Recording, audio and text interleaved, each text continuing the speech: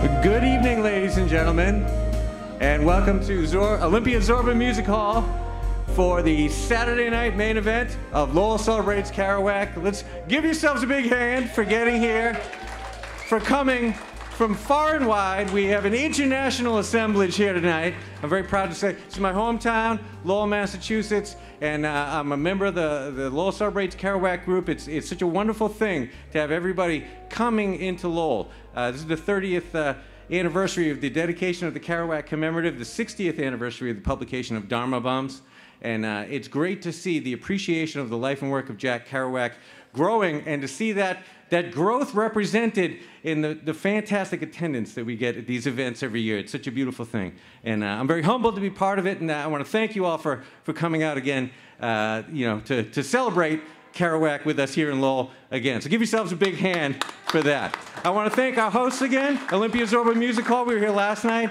We are here again tonight. These guys are fantastic. Please take care of your waitresses, bartenders. I got to thank all of our sponsors, including the Enterprise Bank and the Duncan Family Fund that helped underwrite this evening in particular. We have a fantastic musical performer coming on a little bit later. For some of you who may have been here early, caught the sound check, Vance Gilbert is in the house. He's going to be performing later on. That's going to be an exceptional treat. We're all going to love that.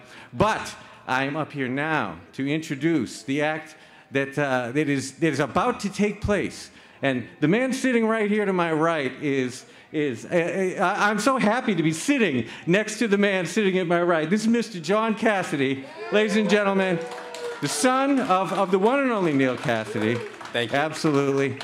Some of you, if you were here last night, you may have caught a little taste, maybe, of what we're going to get tonight. But tonight, I'm going to be bringing up to the stage another man, if you were here last night, you're familiar with. If you are into this whole sort of beat world, you're probably familiar with this man. Talking about the guy who's the author of the brand new Beat trilogy that has come to fruition as a trilogy with the publication of his latest book, On the Road with Cassady's and Further Visions. He's the author of The Hitchhiker's Guide to Jack Kerouac and the epic How the Beats Begat the Pranksters. He is a phenomenal individual. He has got a lot to share and a lot to give, and he's going to do it tonight. Tonight they are going to do a thing called Cassady and Hassett present Cassady and Kerouac. Ladies and gentlemen, Mr. Brian Hassett and John Cassady. Give them a big hand for Lowell Celebrates Kerouac.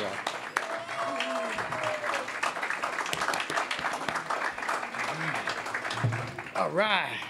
Thank you. All right, we're gonna be bringing Jack and Neal into the house. We're gonna use Jack's words and Neal's offspring, and we're gonna rock this thing. So here is On the Road, coming to life like it's never come to life before. All right.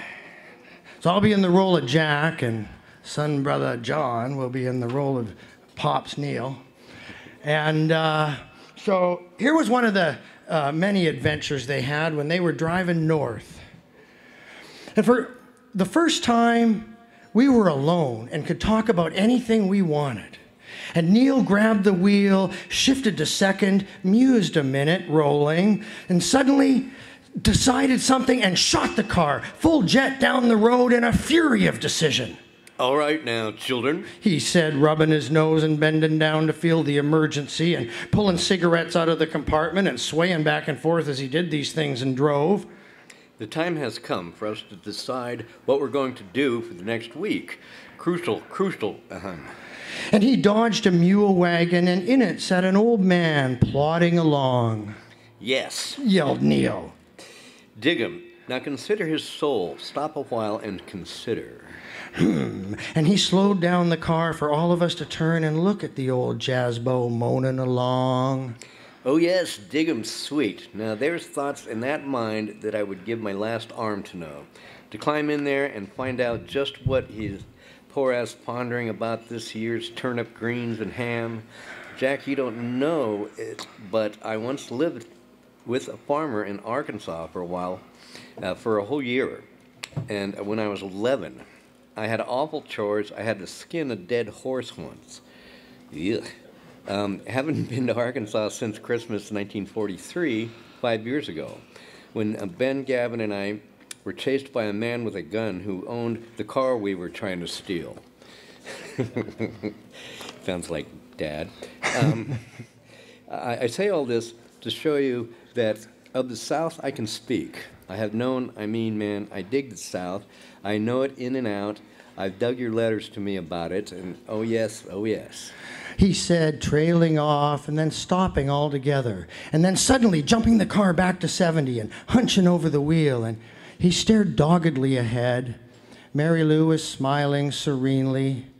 This was the new and complete Neal, grown to maturity. And I said to myself, my God, he's changed.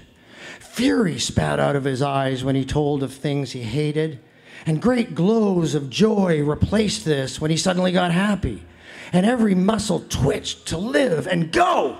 Oh man, the things I could tell you. He said, poking me. Oh man, we must absolutely find the time. What has happened to Alan? We all get to see Alan, darlings, first thing tomorrow. Now, Mary Lou, we're getting some bread and meat to make lunch for New York.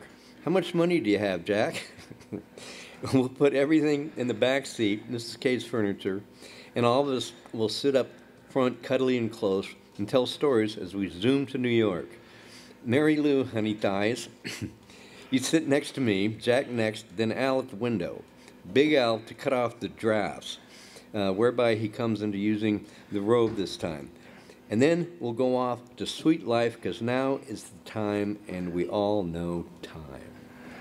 And he rubbed his jaw furiously, and he swung the car and passed 3 trucks, and he roared into downtown Testament, looking in every direction and seeing everything in an arc of 180 degrees around his eyeballs without moving his head. Bang! He found a parking space in no time, and we were parked. And he leaped out of the car. Furiously, he hustled into the railroad station, and we followed sheepishly. And he bought cigarettes, and he became absolutely mad in his movements. And he seemed to be doing everything at the same time.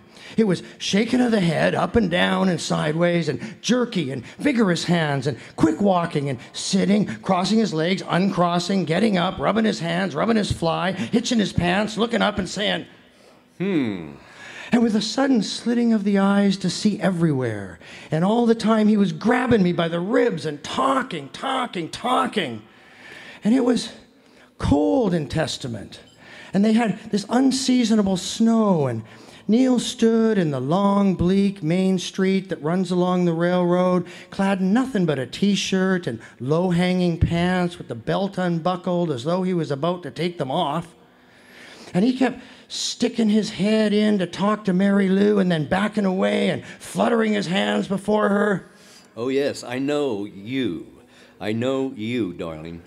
His laugh was maniacal, and it started low and ended high, exactly like the laugh of a radio maniac. And then he kept reverting to businesslike tones. There was no purpose in our coming downtown, but he found purposes. And he made us all hustle. Mary Lou for groceries, me for a newspaper to dig the weather report, and Al for cigars. Neal loved to smoke his cigars, and he smoked one over the paper and talked. Our holy American slopjaws in Washington are planning further inconveniences. Up. And he leaped up and rushed off to see a colored girl that had just passed outside the station. So I dig her, he said, standing with limp finger pointed, fingering himself with a goofy smile. The little gone black lovely, And then we got back in the car and flew back to my sister's house. I'd been spending a quiet Christmas in the country, and I realized when I got back to the house and saw the Christmas tree and presents and smelled the roasting turkey and listened to the talk of the relatives. But now the bug was on me again, and the bug's name was Neal Cassady, and I was off on another spurt on the road. So now let's take a trip to New Orleans. That was a favorite place they went. There's the 3 great cities in America that are on the coast that bring in the new influences from outside the country: New York City, San Francisco, and New Orleans. And I love down there, if you go down there, sometimes referred to as the United States of New Orleans, because it's its own world. And of course, Jack and Neal found that and made it theirs. So here they are heading in that direction. I drove through South Carolina and beyond Macon, Georgia, as Neal, Mary Lou, and Al slept. All alone in the night, I had my own thoughts and held the car to the white line in the holy road. What was I doing? Where was I going? I'd soon find out. And I got dog-tired beyond Macon and woke up Neal to resume. And he got out of the car for fresh air, and suddenly both of us were stoned. With joy, to realize that in the darkness all around us was fragrant green grass, and the smell of warm waters. We're in the South. We've left the winter. And faint daybreak illuminated green shoots by the side of the road. I took a deep breath. A locomotive howled across in the darkness. I took off my shirt and exulted. 10 miles down the road, Neal drove into a filling station with the motor off and noticed the attendant was fast asleep at the desk, jumped out, quickly filled the gas tank, saw to it the bell didn't ring, and rolled off with a $5 tank full of gas for our pilgrimage. Back when a tank of gas was $5. I slept and woke up in the crazy, exultant sounds of music, and Neal and Mary Lou talking, and the great green land rolling by. Where are we? We just passed the tip of Florida, man. Flomation, it's called. Florida? We were rolling down the coastal plain, and up ahead were great, soaring clouds of the Gulf of Mexico. It was only 32 hours since we'd said goodbye to everybody in the dirty snows of the north.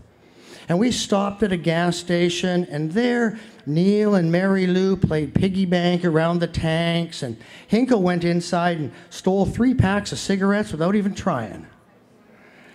And rolling into Mobile over the long tidal highway, we all took off our winter clothes and enjoyed the southern temperature.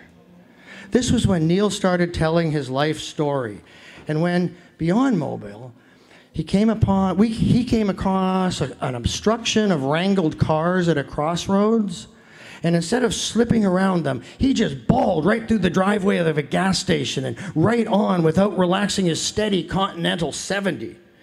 And we left gapped faces behind us, and he went right on with his tale. I tell you, it's true. I started at 9 with a girl called Millie Mayfair in back of Rod's garage on Grant Street. Same street Alan lived on in Denver. That's when my father was still barbering a bit.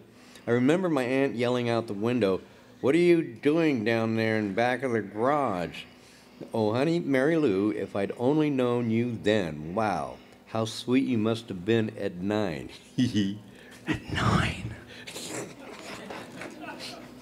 Cassady legend lives. I didn't start till 10, so. But you lived it. He tittered maniacally, and he stuck his finger in her mouth and licked it, and took her hand and rubbed it all over himself, and she just sat there smiling serenely. And big, long Al Hinkle sat looking out the window, talking to himself. Yes, sir, I was a ghost that night. And he was also wondering what Helen was going to say to him in New Orleans. But Neal went on. One time I rode a freight from New Mexico clear to L.A. I was 11 years old. Lost my father at a sighting. We were all in a hobo jungle. I was with a man called Big Red. My father was out drunk in a boxcar, and it started to roll. Big Red and I missed it. I didn't see my father for months. I rode a long freight all the way to California, really flying, first-class freight, a desert zipper. All the way I rode over the couplings. You can imagine how dangerous. I was only a kid. I didn't know. Clutching a loaf of bread under one arm and the other hooked around the brake bar. This is no story, this is true. When I got to L.A., I was so starved for milk and cream, I got a job in a dairy The first thing I did, I drank 2 quarts of heavy cream and puked. Poor Neal, said Mary Lou, and she kissed him. And he stared straight ahead proudly. He loved her. And we were suddenly driving along the blue waters of the Gulf. And at the same time, a momentous mad thing began on the radio. It was the Chicken, Jazz, and Gumbo disc jockey show from New Orleans. And all the mad jazz records and colored records. And the disc jockey saying, "Don't worry about nothing." And we got to New Orleans in the night ahead of us with joy. Neal rubbing his hands over the wheel. Now we're going to get our kicks. Uh-huh. And at dusk, we were coming into the humming streets of New Orleans. Oh, smell the people. Yelled Neal with his face out the window sniffing. Oh, God, life. And we swung around a trolley. Yes. And he darted the car and looked in every direction for girls. Look at her. The air was so sweet in New Orleans, it seemed to come in soft bandanas. And you could smell the river and really smell the people and mud and molasses and every kind of tropical exaltation with your nose suddenly removed from the dry ices of a northern winter. And we bounced in our seats. And dig her. Yelled Neal, pointing to another woman. Oh, I love, love, love women. I think women are wonderful. I live for women.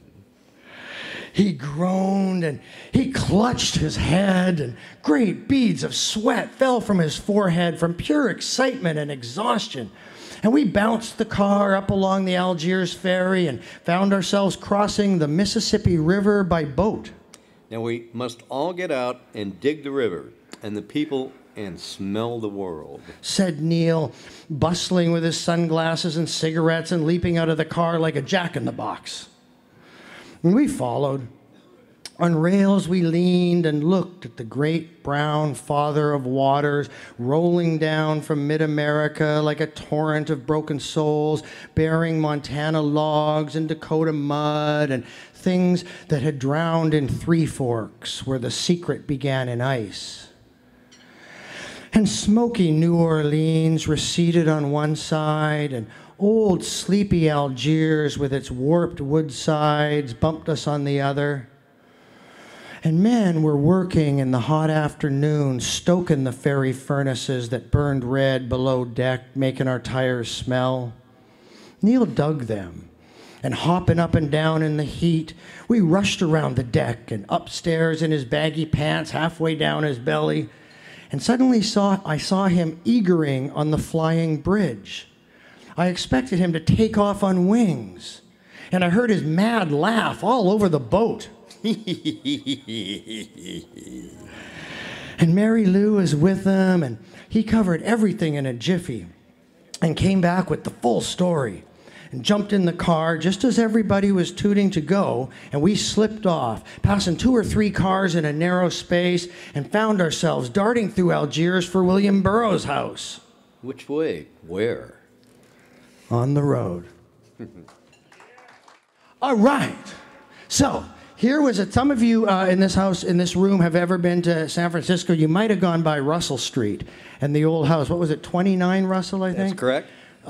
Where my stage partner was conceived, and the first house he ever knew in the world, and is featured prominently in On the Road. And Jack came back and did versions of On the Road after he wrote it, and Visions of Cody he wrote up in the attic. And anybody that knows, well, On the Road, this book features, this house on Russell Street features prominently in it. So here's a little bit from that when they, if you remember, when Jack just got back there, and Jack and Neal run out on the town and come home with a hooker. And this isn't quite to Carolyn's loving. And so she tosses the 2 of them out. So this is when Jack and Neal have been kicked out of the house on Russell Street and find themselves on the streets of San Francisco. So we struggled down the street to find the nearest cable car. A mass of men and suitcases with that enormous bandaged thumb sticking up in the air. That thumb became a symbol of Neal's final development. He no longer cared about anything as before, but now he also cared about everything in principle. That is to say, everything was all the same to him, and he belonged to the world, and there was nothing he could do about it. And he stopped me in the middle of the street. Now, man, I know you're probably real bugged. You just got to town and we get thrown out the first day. And you're wondering what I've done to deserve this and so on. Together with all the horrible accessories, he. But look at me. Please, Jack, look at me. And I did. I looked at him, and he was wearing a T-shirt, torn pants hanging down his belly, tattered shoes. He'd not shaved. His hair was wild and bushy. And, you know, your mom told me about one thing about these guys, Jack and Neal, and all of us who live in some echo of them throughout history. One thing about those two guys that most people don't know is they each always had a comb in their pocket. Every day, every hour of every day, and every picture you look at it, those two guys, except the one when Gregory messed up his hair when he got down from Desolation Peak, their hair is perfectly combed no matter what they're doing or what state they're in. And so when Jack describes them as having his hair not combed, it's because it's all those two were meticulous about their hair care. Yeah, it was true. Tattered shoes, and his hair was wild and bushy. His eyes bloodshot, and that tremendous bandaged thumb stood supported in midair at heart level, and on his face was the goofiest grin I ever saw. And he stumbled around in a circle, and we looked everywhere. What do my eyeballs see? Ah, the blue sky, Longfellow. And he swayed, and he blinked, and he rubbed his eyes, and... Together with windows. Have you ever dug windows? Now let's talk about windows. I have seen some really crazy windows that made faces at me, and some of them had shades drawn, and so they winked. And out of his sea bag, he fished a copy of Eugene Sue's Mysteries of Paris. And, adjusting the front of his T-shirt, he began reading on the street corner with a pedantic air. Now really, Jack, let's dig everything as we go along. And he forgot about that in an instant and looked around blankly. I was glad I had come. He needed me now. So I asked, "Why did Carolyn throw you out? What are you going to do?" Huh? We racked our brains for where we'd go and what we'd do. And I realized it was up to me. Poor, poor Neal. The devil himself had never fallen further. In idiocy with infected thumb, surrounded by the battered suitcases of his motherless, feverish life across America and back numerous times, an undone bird. Let's walk to New York, he said. And as we do, let's take stock of everything along the way. Yes. That's a Cassadyism. I took out my money and showed it to him. I have here the sum of $83 and change. And if you come with me, let's go to New York. And then after that, let's go to Italy. Italy? He said, his eyes lit up. Italy, yes. How shall we get there, dear Jack? Well, I'll make some money. I'll get like $1,000 from the publishers, and we'll all go dig the crazy women in Rome and Paris and all those places. And we'll sit at sidewalk cafes. Why not? Let's go to Italy. Why, yes, said Neal, and then he realized I was serious. And he looked at me out of the corner of his eye for the first time. For I've never committed myself before with regard to his burdensome existence. And that look was the look of a man weighing his chances at the last moment before a bet. There were triumph and insolence in his eyes, a devilish look. And he never took his eyes off mine for a long time. And I looked back at him and blushed. I said, "What's the matter?" I felt wretched when I asked it, because he made no answer but continued looking at me with the same wary, insolent side eye. And I tried to remember everything he'd done in his life, and if there wasn't something back there to make him suspicious of something now. Resolutely and firmly, I repeated what I'd said. Come to New York with me, man. I've got the money. And I looked at him, and my eyes were watering with embarrassment and tears. And still he stared at me, and now his eyes were looking through me. It was probably the pivotal point of our friendship, when he realized I had actually spent some hours thinking of him and his troubles. And he was trying to place that in his tremendously involved and tormented mental categories. And something clicked between both of us. And in me, it had been a sudden concern for a man who was years younger than me, he was 5 years younger, and whose fate was wound with mine across the passage of recent years. And in him, it was a matter that I can ascertain only from what he did afterwards, because he became extremely joyful and said, "Everything is settled." But what was that look? I asked. And he was pained to hear me say that. And he frowned. It was rare that Neal frowned. And we both felt perplexed and uncertain of something. And we were standing on top of a hill on a beautiful sunny day in San Francisco, and our shadows fell across the sidewalk. And gulls flew overhead in the sparkling air. "Well," said Neal in a very shy and sweet voice. "Shall we go?" "Yes, let's go to Italy." And so we picked up our bags, he the trunk with his one good arm, and I the rest, and we staggered to the cable car stop, and in a moment rolled down the hill with our legs dangling to the sidewalk from the jiggling shelf, two broken down heroes of the Western night. So when my mother Carolyn was still around, obviously, this is 20 years ago, but she was always doing these kind of speaking conferences, things that they invite her to, and one of them was in San Francisco, and so my sister, older sister Jamie, and I drove her up to this thing in the city, and when it was through, it was only a couple hours or something, and she goes, "Well, what do you want to do now?" And I said, "Let's go by 29 Russell Street, where I was conceived, if you will." And she goes, "Great idea." Well, it's still there. It looked exactly the same. And we're kind of poking around, She goes, "Well, there's the, alley where we kept the garbage cans or whatever." And the door opens a crack, and this old guy looks out, and he goes, "Can I help you?" And she explained she used to live there, and in the 40s and blah, blah, at 50s, whatever. And so he goes, "Do you want to come in and look around, And we're all, "Yeah," I think.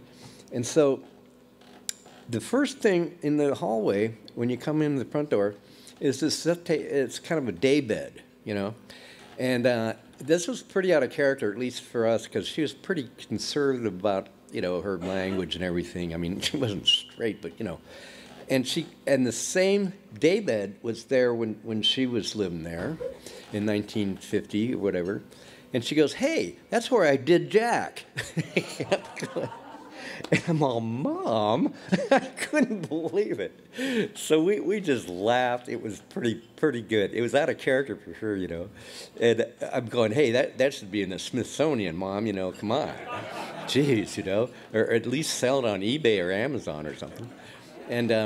And just to wind it up, this old guy pretended like he didn't know who she was or anything about the past or beats or anything like that. And but he did have the blueprints that he found somewhere of the whole, because she designed half of the place in the garden and blah, blah. And so I'm kind of, nosing around, as I want to do. And this den kind of door was ajar, and I look in there, walls of beat books. Like, oh, yeah, he didn't know where he was living, right?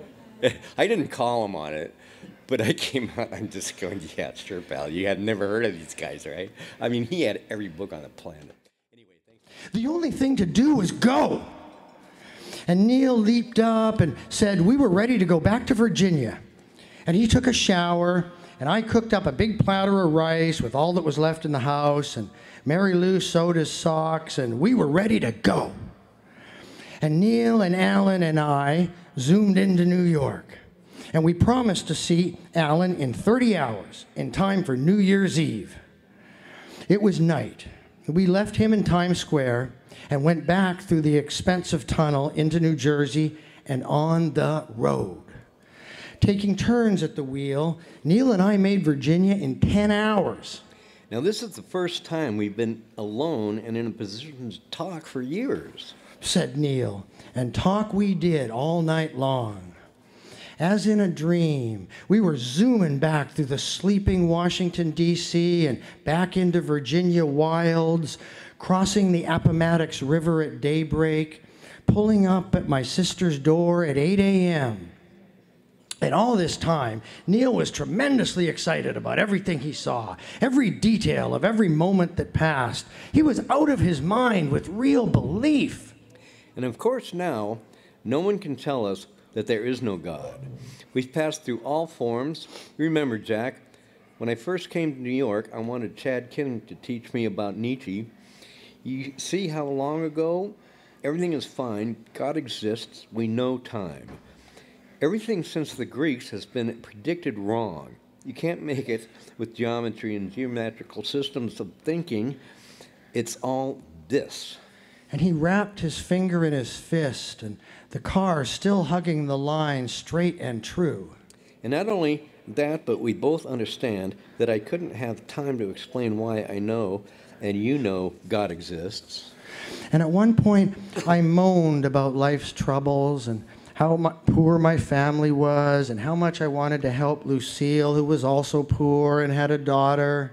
Troubles, you see, is the generalization word for what God exists. And the thing is not to get hung up.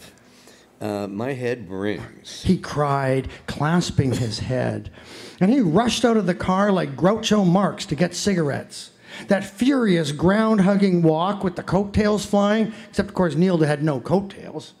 Since Denver, Jack, a lot of things, the things I've thought and thought. I used to be in reform school all the time. I was a young punk asserting myself, stealing cars, psychological expression of my position. All my jail problems are pretty straight now. As far as I know, I shall never be in jail again. The rest is not my fault. Yeah, we wish. Yeah. He didn't know that bit. We passed a little kid who was throwing stones at the cars in the road. One day he'll put a stone through a man's windshield and the man will crash and die. All on account of that little kid. You see what I mean? God exists without qualms. As we roll along this way, I am positive beyond doubt that everything will be taken care of for us, that even you, as you drive, fearful of the wheel. I hated to drive and drove very carefully. The thing will go along of itself and you won't go off the road and I can sleep. Furthermore, we know America. We're at home. I can go anywhere in America and get what I want because it's the same in every corner. I know the people. I know what they do. We give and take and go in the incredibly complicated sweetness zigzagging every side. There was nothing clear about the things he said. But what he meant to say was somehow made pure and clear. And he used the word pure a great deal. I had never dreamed Neal would become a mystic. These were the first days of his mysticism, which would lead to the strange, ragged W.C. Fields saintliness of his later days. And even my mother listened to him with a curious half ear as we roared back north to New York that same night with the furniture in the back. Now my mom was in the car, and Neal settled down and talking about his work life in San Francisco. And we went over every single detail of what a brakeman has to do, demonstrating every time we passed yards. And at one point, he even jumped out of the car to show me how a brakeman gives the high sign through the rain. And my mare retired to the back seat and went to sleep. And in Washington at 4 a.m., Neal again called Carolyn Collect in Frisco. And shortly after this, as we pulled out of Washington, a cruising car overtook us with siren going. And we had a speeding ticket, in spite of the fact we were going about 30. It was the California license plate that did it. "You fellas think you can rush through here as fast as you want just because you come from California?" said the cop. And I went with Neal to the sergeant's desk, and we tried to explain to the police that we had no money. And they said Neal would have to spend the night in jail if we didn't round up the money. And of course, my mother had it, $15. We had 20 in all, and it was going to be just fine. And in fact, while we were arguing with the cops, one of them went out to peek on my mom, who sat wrapped in the back of the car. And she saw him and told him, "Don't worry, I'm not a gun mall. If you want to come and search the car, you go right ahead. I'm going home with my son. And this furniture isn't stolen. It's my daughter's. She just had a baby and we're moving to her new house." And this flabbergasted the old Sherlock. And he went back into the station house, and my mother had to pay the fine for Neal, or we'd be stuck in Washington, because I had no license, of course. And Neal promised to pay it back, and he actually did. Exactly a year and a half later, and to my mother's pleased surprise. My mom, a respectable woman, hung up in this sad world, and, well, she knows this world. And she told us about the cop. "He was hiding behind the tree, trying to see what I looked like. And I told him to search the car if he wanted. I have nothing to be ashamed of." Neal had something to be ashamed of, and me too, by virtue of being with him. My mother once said, "The world will never find peace until men fell at their women's feet and asked for forgiveness."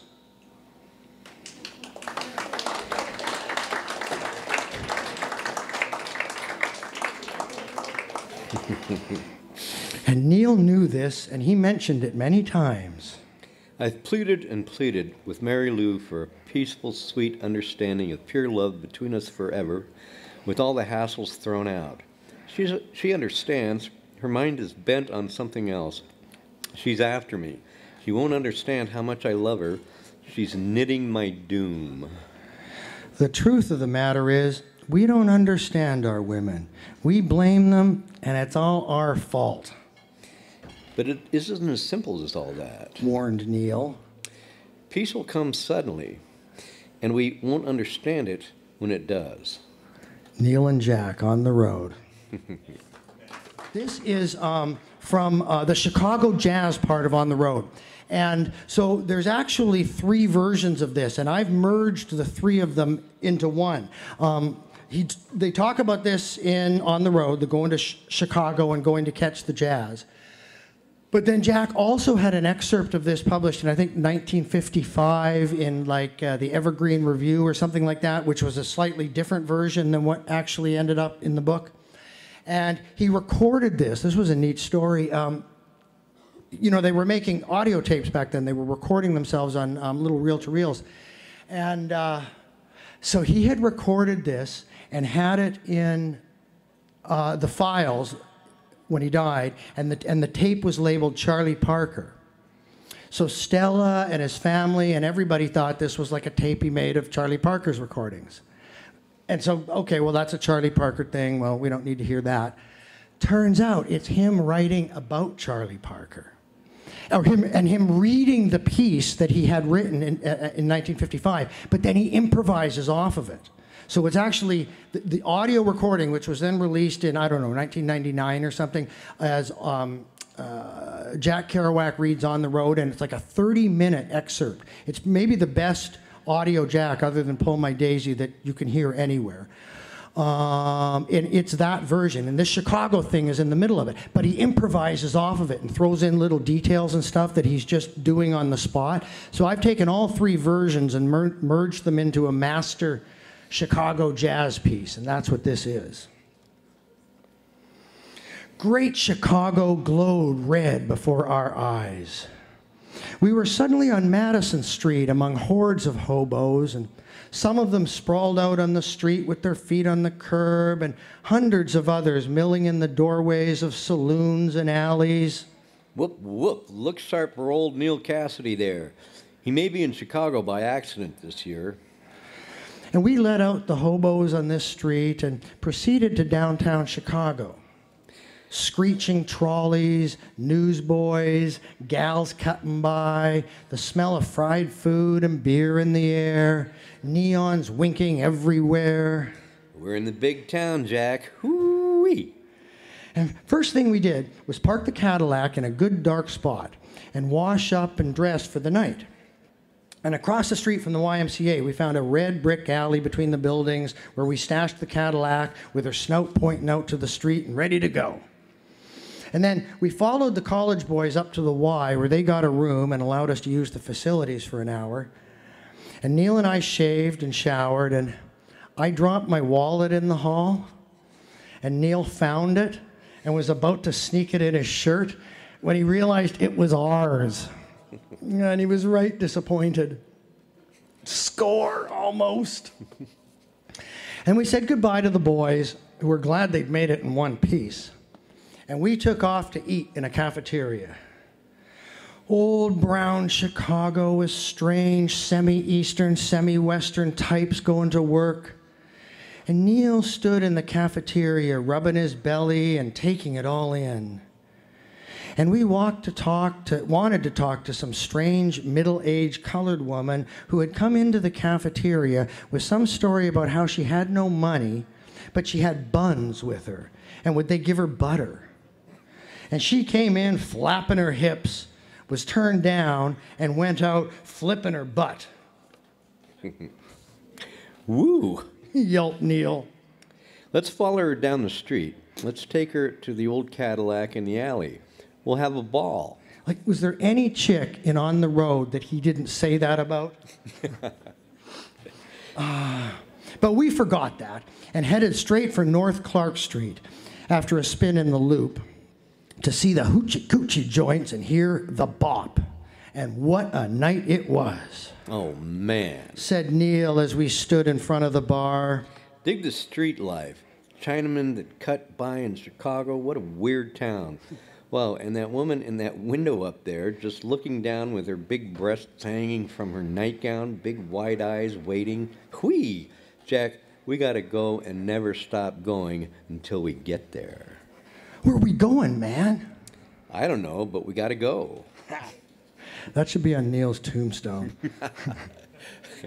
Yeah.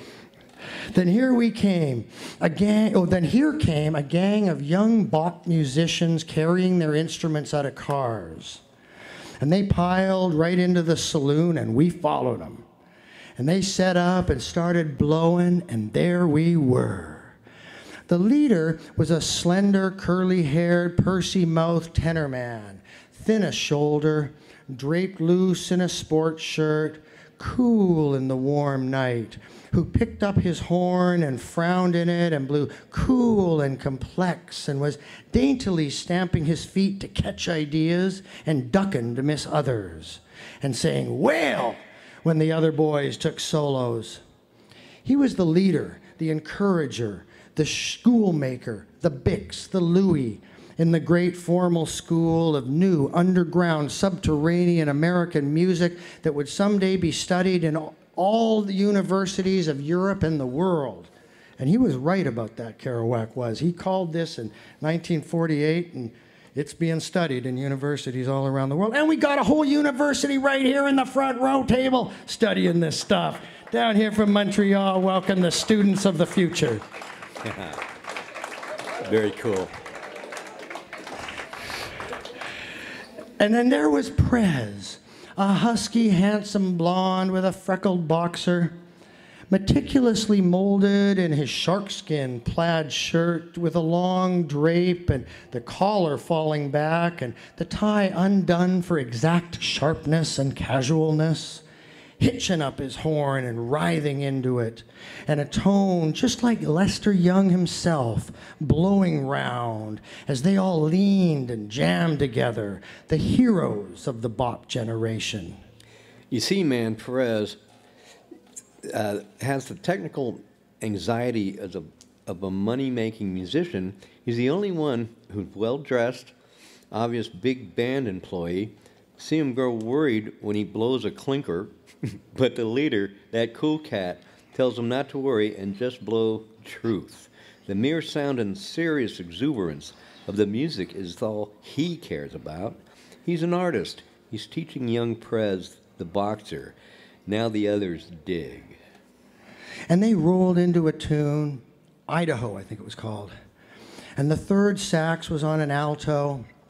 18-year-old, cool, contemplative, young Charlie Parker type from high school with a broad gash mouth, taller than the rest, grave, motionless on the horn, fingering erect, an idealist who reads Homer and Bird, cool, contemplative. And he raises his horn and blows into it quietly and thoughtfully and elicits bird-like phrases and architectural Miles Davis logics. These were the children of the great bop innovators. Because once there was Louis Armstrong blowing his beautiful top in the muds of New Orleans. And before him, the mad tuba players and trombone kings who paraded on official days and broke up their Sousa marches into ragtime. And then came swing and Roy Eldridge, vigorous and virile, blasting the horn for everything it had in waves of power and logic and subtlety. Leaning to it with glittering eyes and a lovely smile and sending it out broadcast to rock the jazz world. And then came Charlie Parker, a kid in his mother's woodshed in Kansas City, smoke from stovetops, wool hats, blowing his taped-up alto among the logs and practicing on rainy days and coming out to watch the old swinging Basie and Benny Moten band that had Hot Lips Page and the rest. And Charlie Parker, leaving home and coming to Harlem and meeting Mad Monk and Madder Gillespie. Charlie Parker, in the early days when he was flipped and walked around in a circle while playing. Somewhat younger than Lester Young, also from KC, that gloomy, saintly goof in whom the history of jazz was wrapped. For when he held his horn high and horizontal from his mouth, he blew the greatest. And as his hair grew longer and he got lazier and stretched out, his horn came down halfway, till it finally fell all the way. And today, as he wears his thick-soled shoes so he can't feel the sidewalks of life, his horn is held weakly against his chest, and he blows cool and easy get-out phrases. Here were the children of the American bop night. Wow, Jack, what a party! New Year's Eve in New York went on for days. Al Hinkle, Luann, Ginsey, everybody. Even met John Holmes. Oh, that was you. I know, but yeah, you're forgiven. Yeah, we could switch. Okay, Yeah, they are no. kind of interchangeable, those two. Yeah.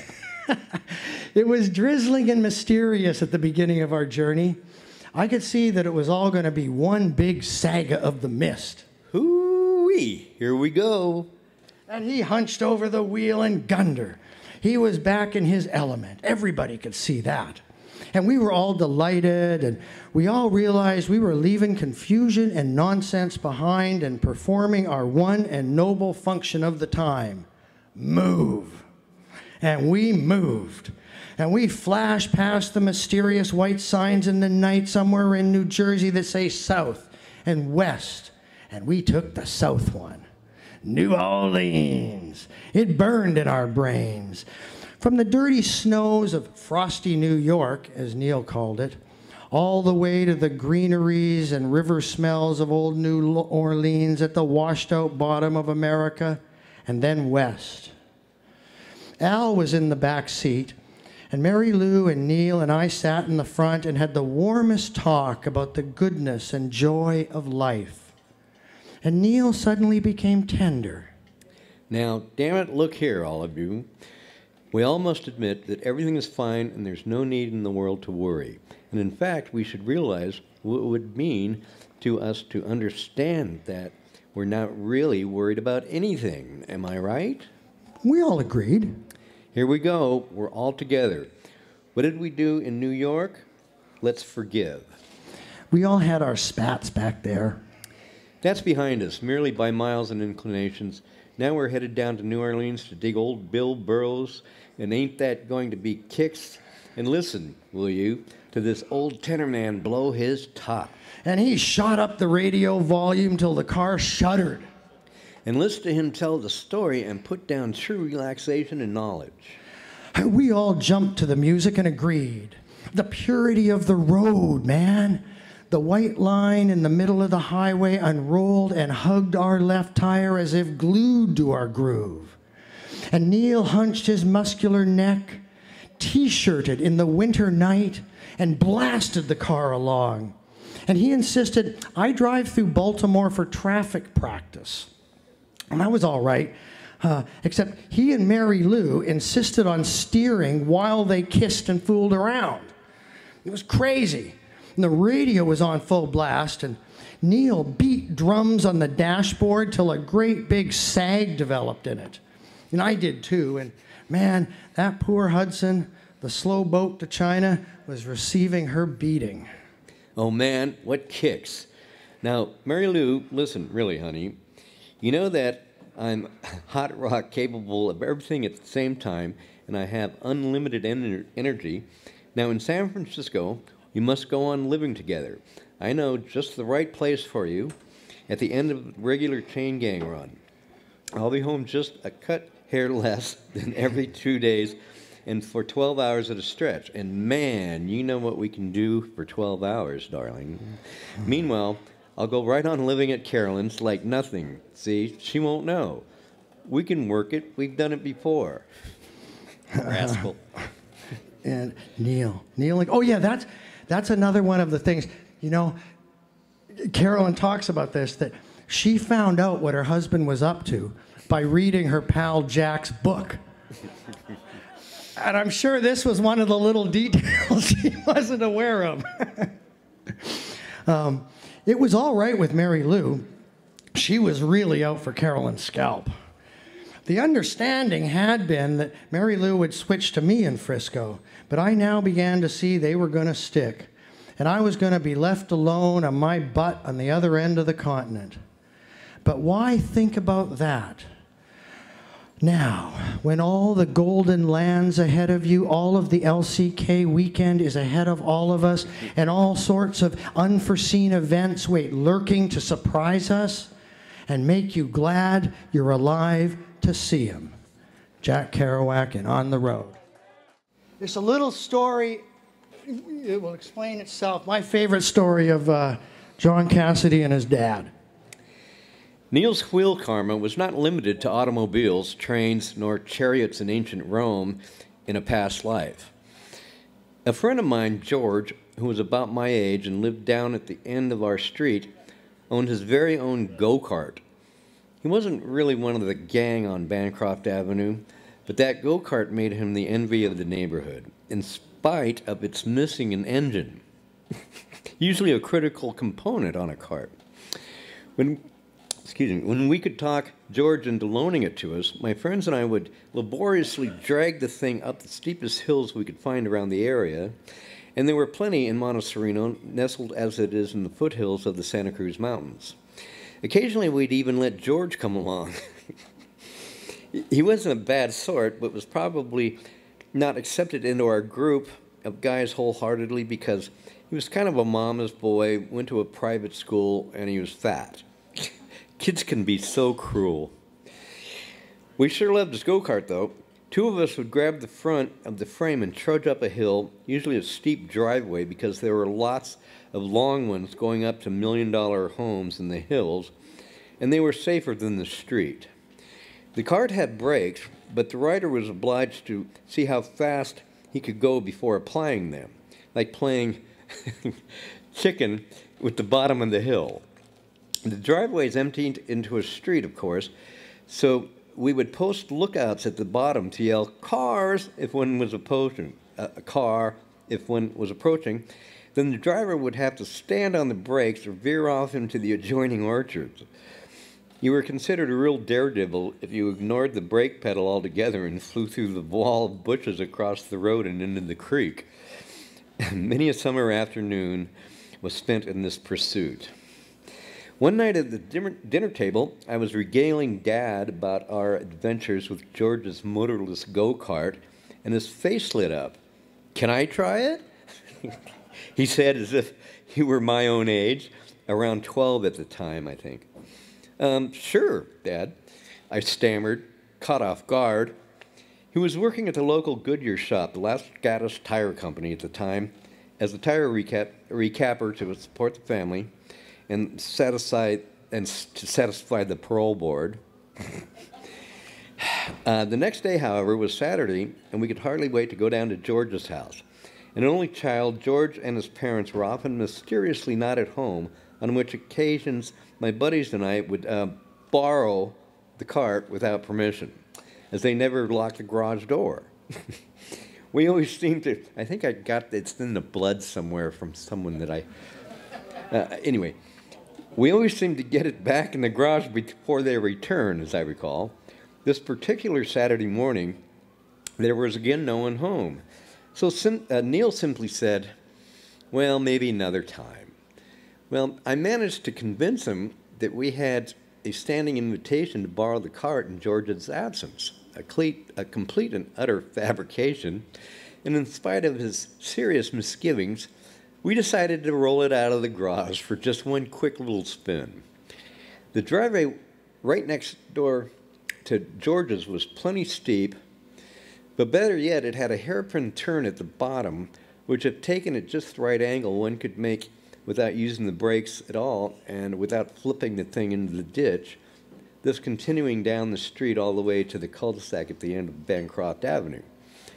I'll never forget the sight of Dad squeezed into the seat, his knees and elbows sticking way out either side all akimbo, grinning from ear to ear, yelling, "Whoa, whoop, whoa, hey," as he slid around the turn in a four-wheel drift and a cloud of dirt and gravel.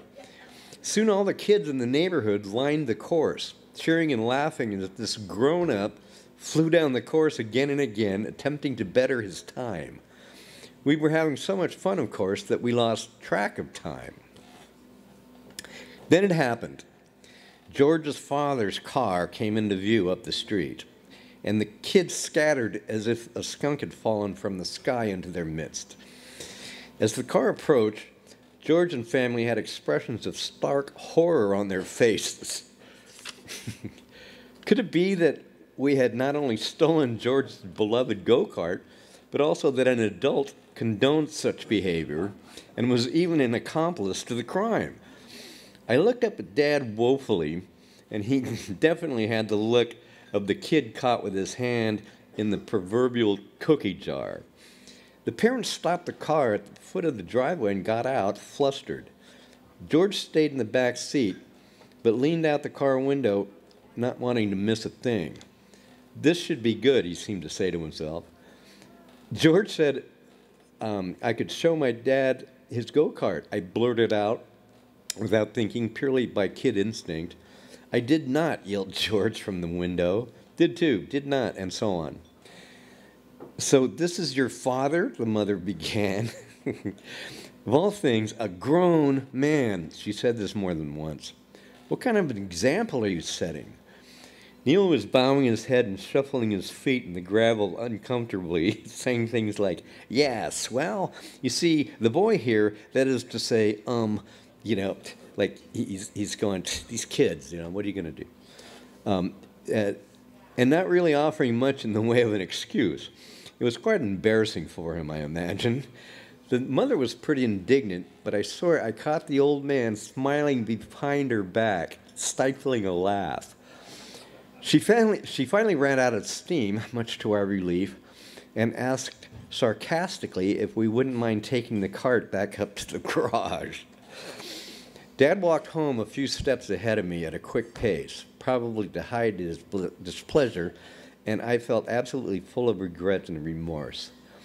He never said an unkind word about the incident, or anything else to me for that matter, but although he must have known I lied about our alleged carte blanche with regard to items in George's garage, I'm sure he pointed out the lesson to me to be learned in a positive way, which is always his wont, but I don't recall a lecture. Instead, by the time we got home and he had cooled off a bit, he laughed with glee and gave me a knowing wink. Thanks, son. That was fun. Thank you.